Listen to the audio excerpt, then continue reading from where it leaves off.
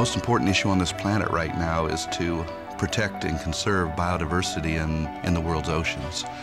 And I don't think people realize just how intimate our connection is with the oceans themselves. Not only do they provide the very foundation of life and control our weather, but life just simply could not exist without a healthy ocean. The real problem, though, is apathy.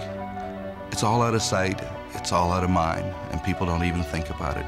But it doesn't matter whether you live in Peoria or on the coast. The fact is, whatever happens in the ocean affects all life forms on the planet Earth. If the oceans die, then civilization collapses. We all die. We cannot live on this planet without the oceans. This is, in fact, not the planet Earth. It's the planet ocean, but because we're a land-dwelling species, we refer to it as Earth. But it is the planet ocean, and the oceans are the heart and the foundation of all life on the planet.